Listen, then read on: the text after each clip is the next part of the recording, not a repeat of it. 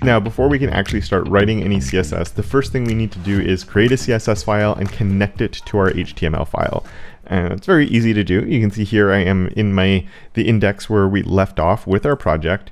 And I'm going to go over to the Explorer over here. And while we don't need to have this in a separate folder, it is very common that your CSS isn't just floating around in the root like our index and our HTML file are.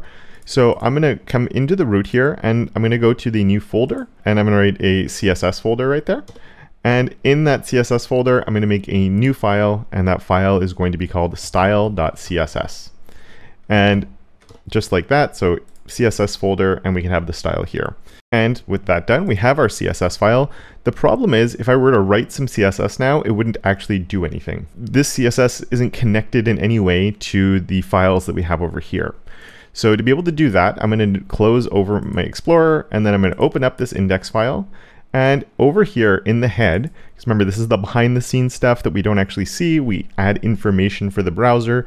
And one of those things that we can do there that's for the browser that users don't see is we're going to connect our CSS file. So to be able to do that, we come here in the head, and I'm just going to make this bigger for now so we can see the entire thing. Let's stretch that out like there. And this is where we actually get to use a link, unlike the A that we had over here for linking pages to one another. In this case, we're actually going to use a link element because we're linking to our CSS file. Now, the link needs two different attributes on it, just like when we had images, but the first one is our href. So exactly like our link there. So we have our href. I am very good at putting this as an SRC. So once again, if you do one and it doesn't work, then you just put the other one and then hopefully it does work. So we're gonna have an href, and the other one is gonna be called rel. And the rel is for relationship. It's telling it what type of file it is, because technically we could link other types of files as well. So we'll start there where we can just write style sheet. So the relationship of this file is that it's a style sheet, so the browser knows what we're linking to. And then for the href, we just want to follow the path to get to the file that we've created. So I would come here, we want to go in the CSS folder, and in there do our style.css. And we want to make sure this is actually working. Because I've had so many projects where I've linked a style sheet, and then I've started writing some CSS and getting really frustrated when it wasn't working, and I thought I had typos or I thought I did other things, and I still do this to this day. Like, after over a decade of teaching all of this, not to mention how long I've actually been writing it all, I still make that mistake sometimes.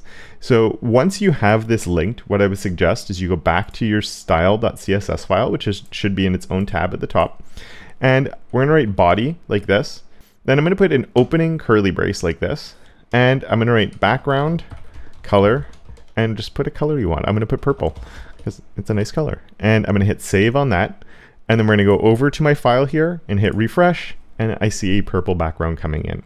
If this doesn't work, you put your purple, you save, you refresh, it means that there is a typo somewhere along the way in this link that we've created right here. So you'd want to make sure the path is correct in actually getting to your file, make sure the rel equals style sheet is actually there, because I think if we take that off, you can see it doesn't actually work. So it is important that that is here and it's spelled correctly. So you need the relationship and you need the href both there, and then it should work.